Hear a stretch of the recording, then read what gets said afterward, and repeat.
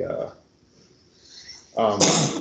just the letter from Aiden that Karen had sent everyone about the renewal, unless there's something.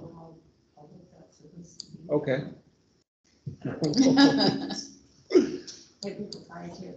I could, what about the Excel spreadsheet? Maybe that's a better. This one? No? Not to be recorded. Now that I'm thinking about it, it probably is somewhat proprietary, so probably better not. All right, well, I'll let you do it then. Okay, so the main objective of this meeting is to say which two plans that we're going to be offering. Can you use the mic, Karen? So the main objective of this meeting is for the council to decide which two plans we're going to offer to our employees. It's sort of, over the past, like ever since I've been here, we've offered these two plans are similar to them before we went with a medical trust. And right now, leaving the trust is not an option, nor do I encourage it to be an option. Because we have a 3-year contract with them. I don't remember which year we're in, but it is a 3-year contract. So, and it takes some time to get out of that. That's the least side. It costs us more to get another one anyway. Yeah. So my hope is that tonight you will say yes, go ahead with what we've been offering our employees. And then if it's the council's desire to take a look at making some changes to the health plan or how it's set up or the employee contributions, that we take some time over the next year and put together a committee, can't think of the word, of people from full-time employees from different departments to come together and discuss what would be reasonable, what maybe would be some options, and put those together and then present it to the council maybe in June, a little bit before budget time, so we have some time to kind of digest and make a decision. So I don't want a knee-jerk decision. I realize that we're under a little bit of pressure this year as far as the budget. We've been able to lighten some loads as well as more information comes in about future income for 2021. But at the same time, it's just such an off year. I can't even begin to say this is definitely what it's going to be. So again, just want to be cautious on the income side. We know what our expenses most likely will be, and hopefully we'll meet somewhere in the middle. Sure, yes. just sort of a point of order of information, but I think I don't disagree with you at all in terms of putting together a committee to look at this. It has to be a management committee, otherwise you get into what could potentially be union negotiations. So if you have employees negotiating benefit packages. I'm not advocating benefit packages. I'm advocating, if we want to take a look at our employees contributing more. We just have to be careful about how we put that together. I don't disagree with it at all. Okay, that's fine. Again, it's just a committee, whoever it ends up being, whoever appointed or however. But right. I don't think that it should just be a council decision. It needs to involve our employees. So. Yeah. I like the idea of a committee studying it over a period of some months with someone from council representing the council and kind of expressing our concerns about cost, et cetera. And maybe a couple of the supervisors, yourself, Jonathan, because then if the employees own it and they understand our concerns, maybe they'll come to us with a proposal that we don't have to slap at them, kind of thing. Again, I just have to be careful about the collective bargaining units. It has to be management that is involved in that decision. Okay, so well, then define for me. I mean, are you thinking like department supervisors? Would that be Bob? Okay, and that's fine. If it's department heads, yes. Then yeah, I think that's what Jeannie was getting at too. Right? Yeah, for sure. I wasn't thinking about a random EMT or No, I'm thinking the same way.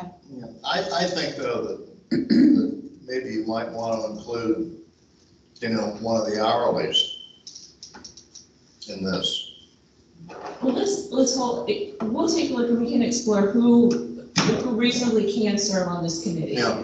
because I understand where you are coming from that may or may not apply to us, so, at this point, we don't have to make a decision on who's going to, but let's at least have a plan, a way forward, so that we can move in that direction. Okay. Sounds like a good strategy. Regardless, we'll at least have a task force taking a good and hard look. So, and I like your thought of not having a knee-jerk reaction.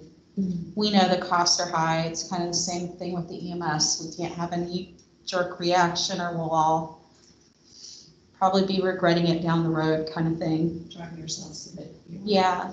So do you want to kind of go over what the current two plans are? Start there. So I can. because I know you kind of wanted to make that decision of it. Can we stick with these two for now and then reconsider next year what some of the other plan options might be? And that would be my recommendation, to stick with what we have right now, just because, there hasn't been any employee input either on changing this plan, so I don't think that that's a fair tactic to take. And mainly, if you change plans, if you're going to try to save some money, it's going to end up coming out of the pockets of the employees. So, because basically, as you find plans that are lower in cost, it's just increasing the out-of-pocket and the deductible. But right now we do offer two plans. One is a PPO plan, and we're almost evenly split as far as employees, which ones. Half on one, half on the other. It really kind of depends on preferences. And I just opened up the wrong thing. Are you and Jonathan on the same plan by chance? Mm-hmm. Okay. Yeah. So, and I also learned that we can't discuss who's on what plan.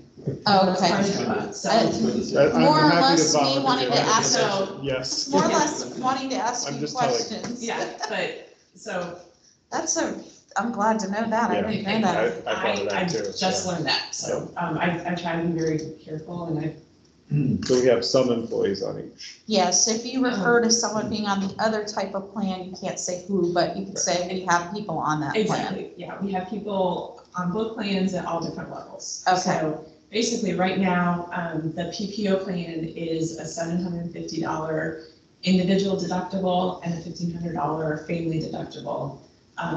There's a co-insurance of 80% in paid by insurance and then 20% by the individual after the deductible is met.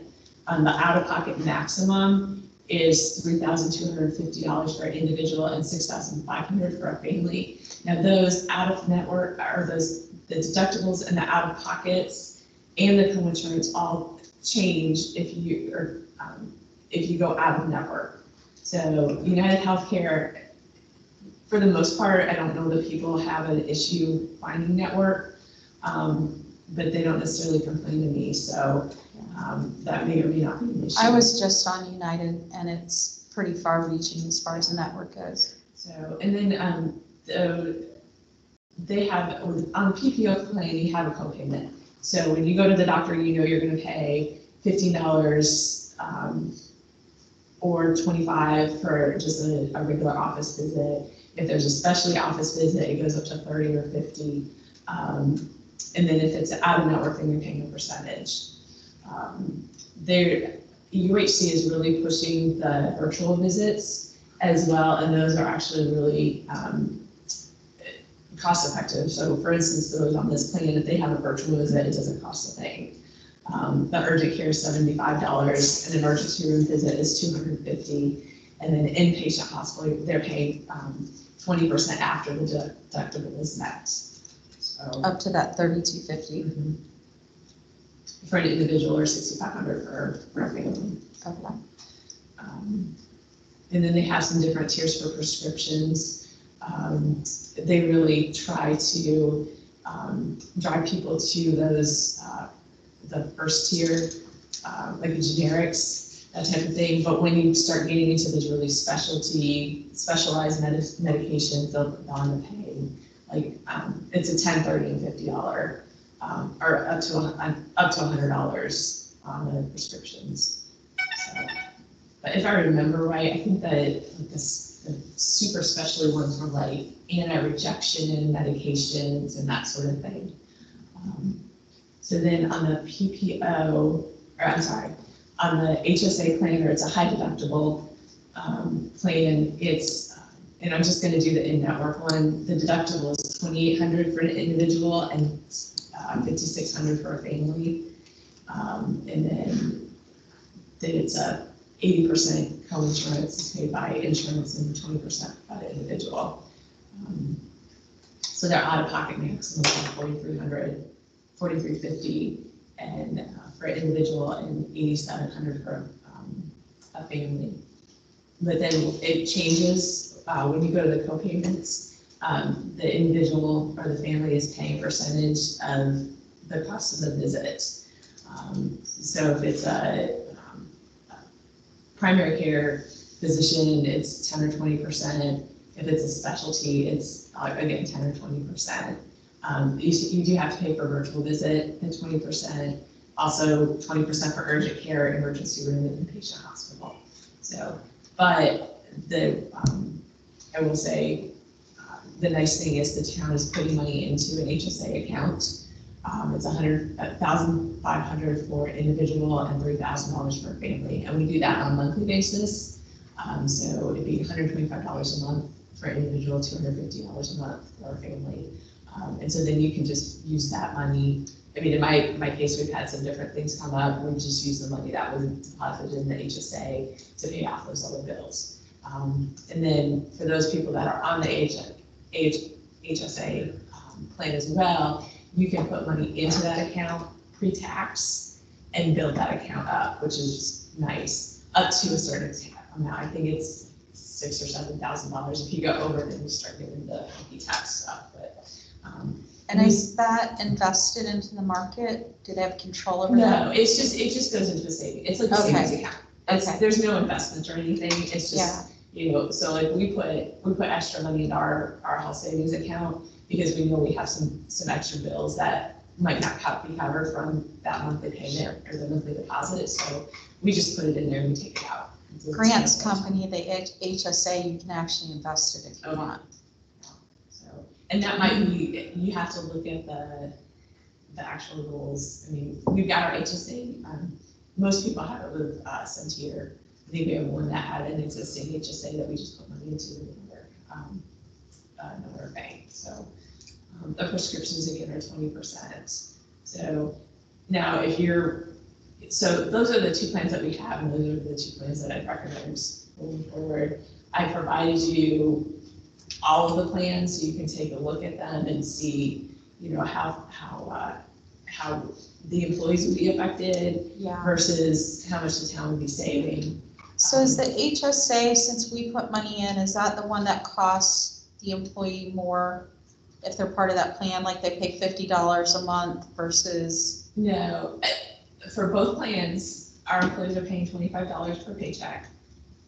For a family plan, it's just the individual, they pay $1 a year and that's it.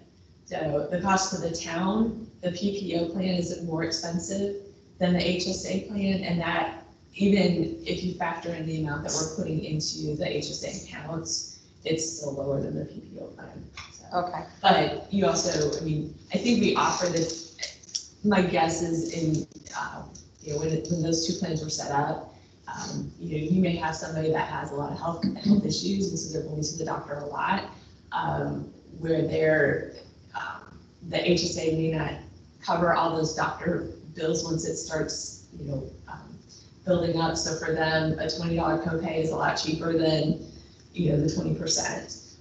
If you're fairly healthy and you're not making a lot of visits, or you're young, the HSA plan is probably the way to go. So I think the original intent was just to give the employees options based on their specific health situations. Yeah. So,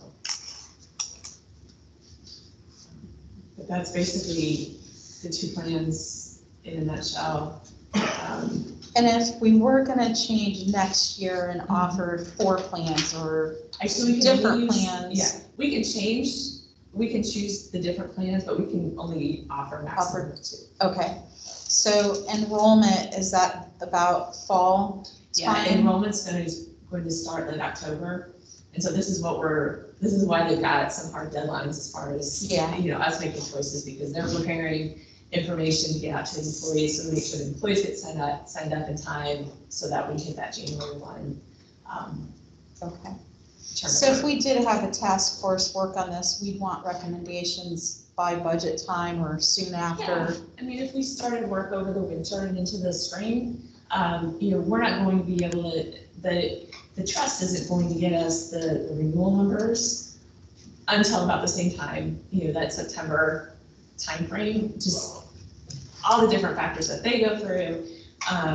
But they do, the one nice thing that the trust does do is they have a member day usually in April, and obviously this year they didn't, but they have all their members come together, and you can bring as many people as you want, and they go over the status of the trust in different areas that they're trying to make headway into, and they're becoming very focused on wellness, because the healthier your employees are, the better rates you're going to get, because you're not using the insurance as much. Yeah. And so just taking a focus on the whole employee, not just healthcare or dental or vision. Yeah. So I would encourage, as soon as I get that information, I'll put it out again. I usually send it out and invite.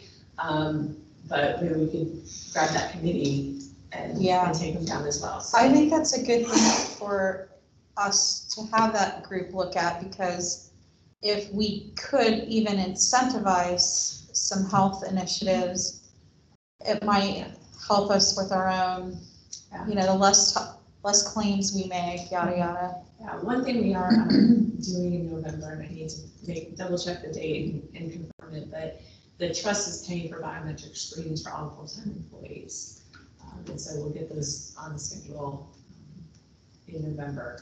So, and then that information will not come back to us. It'll be kept confidential, but it can possibly identify some areas that, maybe we have a lot of high blood pressure. So let's get some focus on, keeping your blood pressure down, or maybe it's just stress, and we can have some targeted education or targeted activities on improving some of the issues. I know Grant's company, if you go do the screening once a year, you get $100 Visa card. Yeah.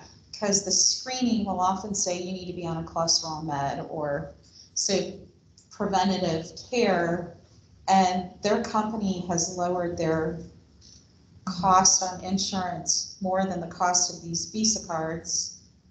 And it does get you to go in, because you're like, I'll take $100. Well, it gets some people to go in because the trust offered that. You can get up to $75 or $100. Do we have people do it? No. Really? And it was extended out to spouses and kids that are over 18, dependents over 18.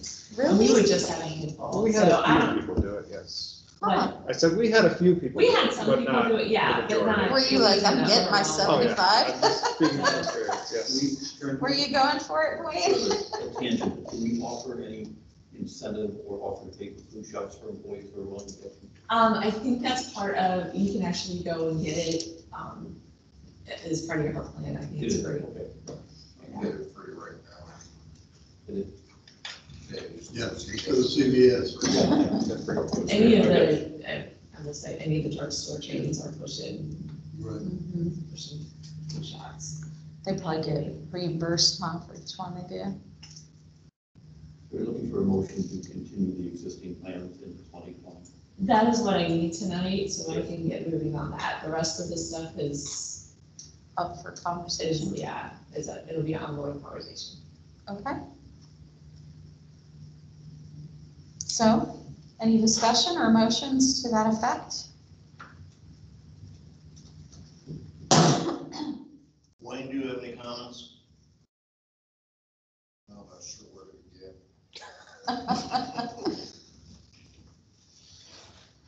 I know there's employees that had issues with the plan, and I respect Karen with everything she's done. She's worked well with it. I kind of got the impression that mine's made up. The employee's going to be charged more. No. A year from now, it's just a matter of how much. And I guess my concern is all the years that everybody's worked here, part of the things employees have done, they've taken concessions and changes and stuff to keep this cheaper. I used to be on a committee to help negotiate with insurance companies. One time, a long time ago. And they will negotiate. I mean, it's kind of the concessions people come here.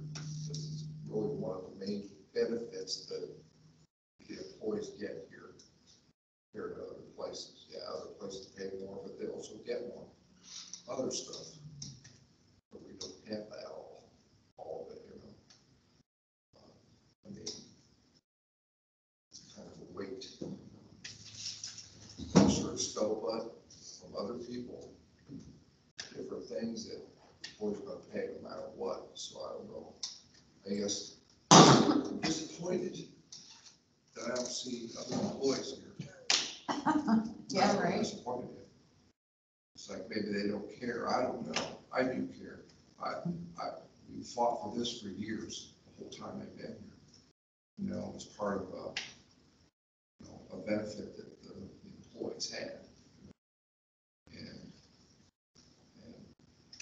yeah, I'm not going to be here forever. It ain't going to affect me as much down the road as everybody else, but you know, I'll fight till the end. Well, then I think you should probably be on the committee. And it might be that you do the deep dive, Wayne, and show that this is the way we need to be. I mean, I don't know what that looks like. I know it gets more expensive every year, but we don't bring in any more revenue. We've understood that in the past and taken no raises and offered to give it back with the insurance being hiked up. Well, maybe that's the other thing we discover is that the employees would rather have that than, you know, and it could be that we can afford to do both. Have we traditionally raised the employee contribution? I mean, for instance, the PTO is $1 a year for the employee. All insurance, no matter which plan you're on, the employees are paying $1 per person for a full-time employee. They're paying $25 per paycheck if they have a family. So there'll be spouse, children. Is it astronomical once you add the 250 to the HSA? Is there an astronomical difference? It's about $4,000 a year per employee or per difference in the plan, I guess. Different between the PPO and the HSA, it's about $4,000. So if we have 6 or 7 on the PPO times 4,000 more. Mm-hmm. Yeah, and I can do, I mean, that's the number that's coming to my head because I did the calculation a while ago, but I don't remember if it was per single employee or if it was a family. So yeah, I can get you that number. I'll get you that number tomorrow. Yeah, I just want us to do a deeper dive. I'm totally okay with sticking with the 2 plans we have. Maybe there's even a better plan, or there's a way to somehow figure it out. Because we don't compete as well on wages as we compete on insurance. I definitely think we have a really good benefits package, whereas maybe our compensation package isn't quite as good. I think police especially could speak to that. Because I know there's other police departments paying a lot better that might not have as good as insurance, but they have a higher wage, so then you can afford to pay for the insurance. We have a better pension system that we have the option to be on, but we don't, Well, and someone from your department definitely needs to participate in this because you guys do have a different set of, your package is a little different than, say, Bob's department, right? Or an EMS full-time employee. I just feel if you consider raising this to an outreach stage, that you're going to have some employees in town that's going to basically shut out the door. No doubt. But maybe it's a reasonable stage. Like, would it be reasonable for the single people to pay $50 a month? Like the family ones are. I don't know. Yeah, I don't know either. Right. But we do know that every year the benefits line in the budgets is the one going up, up, up. The other ones have remained pretty steady, but our revenue's not going up, up, up. You know? And granted, we're capped with property tax caps, but it really hurt us this year in the EMS department because Kathy wasn't taking insurance. Then all of a sudden, that line item went from 60-some thousand to 90-some thousand, and we were all like, holy crap. Well, that's what I mean, that's where you saw the giant jump, you know, and it brought, I think, a lot of this to a rise. Yeah. Do you remember the meeting some years ago when we looked at insurance with Ralph Winters was part of that? And he says it cost us $6.80 per hour per employee to provide the current insurance. I remember something about that. Well, that $6.80 per hour per employee is probably closer to, if it's about, I figured in my head, when we looked at the EMS one, 30-some thousand per employee is what that benefits line item was. Now, it included a few Not just things. health insurance. Yeah, that Karen said weren't just health insurance, but let's say it's 30 of the 33,000. 30,000 is $15 an hour now per employee that it costs. That's how far it's come from when Ralph Winters was on council to now, from $6.80 an hour to 15. It's unfortunate, but it is what it is also. So it actually, in some cases, probably costs us more to insure the employee than pay the employee, which is just whack. But that employee getting paid 13 an hour might be happy with 13 an hour because he gets such a great insurance package. I don't know. And to your point, I did the calculation real quick. It's about $775 difference between, for an individual between the PPO and the HSA, and that's including the town's contribution. It's about $1,500 for an employee and child, and an employee and spouse, and then it's $3,750 for a family between the two.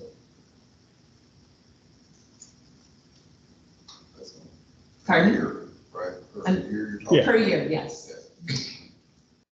And Jenny, I think the actual benefits and ones, isn't that more like 20? Well, I guess it goes up to, if you're at family, it's 28, maybe? For 28,000 a year for the actual cost after you take out the employee contribution. yeah, I got it. Is it 28? You said 30. I was 20, thinking 24 for some reason, but now that I think about it. so 28,000 for a family divided by 12 months costs $2,333 a month to provide that package, right? Is what we're saying.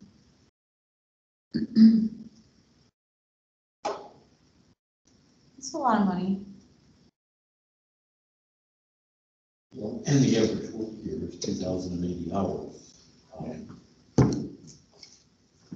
So on hourly basis, it is 13. Yeah, 13. 13.46 an hour. Yeah, so it's about doubled since Ralph Winters made that comment. And Ralph was on council, what, 8 years ago? Yeah. That's crazy that insurance can, what a scam that industry is. Thank you. That's true, Bill. But I'm not saying we should pull, Wayne, I was right there fighting with you when I remember one of our council members saying they should be lucky they even have insurance, and I was like, oh, no, no, no. Really? Yeah, and I fought like a demon woman over that because I didn't feel like we paid enough in wages and that at least our insurance and benefits made up for it. And I don't regret that one bit. I mean, it sounds like we have a lot of work put out for us for next year. I mean, I would be willing to make the motion that we continue the existing two plans through 2020. 2021. I'm And sorry, I 2020. assume without changing any cost to the employee or, Right. continue with what it costs the town. With the- Okay, and Bill, you seconded that? The town will absorb the increased rate in, premium increase for 2021. From the insurance company. All in favor? Aye. Aye. Any opposed that I didn't hear? Okay. So we got that out of the way. You don't have a problem with the two plans that you offer. People that work for you, that are on various plans. I only have two people. Well. Do you have any problem with the current plan? You had more people at one point. I don't know that anybody did. I mean, I felt there was a problem in the beginning when they offered, the guy sat right in me and told us we were gonna get like blood work done first one of the year. Free blood work testing. And one time it happened, it never happened again. I just feel that was just fabricated. I have issues today. They sent me a letter here probably 6 months ago. I have to change my instrument, but they say we're not going to pay for that. But now I have to go get it done differently. So my doctor gave me a prescription to buy this one. Why was it they gave me a prescription to buy this one? I don't tell me they won't pay for it. I mean, maybe all insurance companies are like that. I don't know. Like I said, I know there's a couple other employees that are happy with, they have the same similar action, like blood work and stuff like that. Granted, we're under the gun right now for next year, and that's the purpose of the task force. After the first of the year, to move forward and look at everything and make the changes or corrections, or bring everything in and let's put it on the table. Right. And could we survey the employees? Are you happy with Yeah, your insurance plan and also what it cost you? Because I imagine, I mean, right now, I would think they'd be pretty happy about the cost. Disagree with that. well, and the issues that are coming up about the instrument or about the blood work. Right. If you let me know, I can take that to the insurance and get an explanation for you, which I think I've gotten an explanation for you on the blood draw.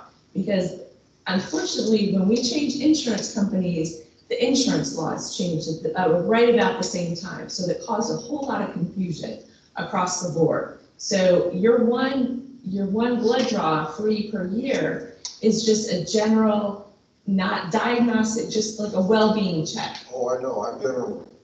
Okay, well then, I will, then you can't blame the insurance company for that.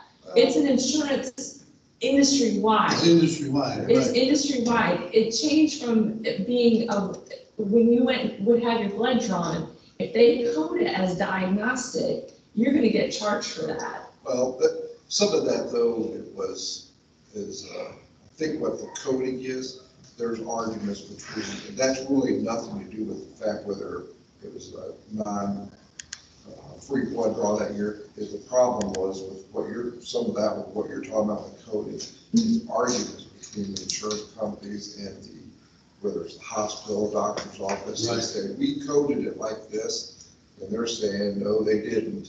Nobody wants to admit they coded it wrong. Well, And Again, I can't address issues if I don't know about it, and I'm happy, I mean, if you come in and ask, I will get you in contact with the insurance companies. Yeah, But it and I was doesn't talking make it to general me. blood draws, that's what everybody tries to go for, the general stuff that people that normally do, And I said, hey, I'm not the only one, okay? Oh, no, I know, it gets to me, but it doesn't, I'm not told directly, so But if you don't know about it, you can't I can't do address it. anything, no. Yeah. But even up to today, we haven't had any, even for general stuff, You haven't had, for the blood draw. I switched, I wouldn't send it to one place because of the cost factor. I told them, if my blood gets drawn, I won't send over here because it's a lot cheaper. I think it's overrated. That's the organization. So that's the healthcare place. Oh, that's Poor little kids have no idea what they're in for one day to have to talk about insurance. It's gonna be like $50 an hour per person when they're old enough to get it. Motion to adjourn. Thanks. Second. All in favor? Aye. Aye. All right. Yep.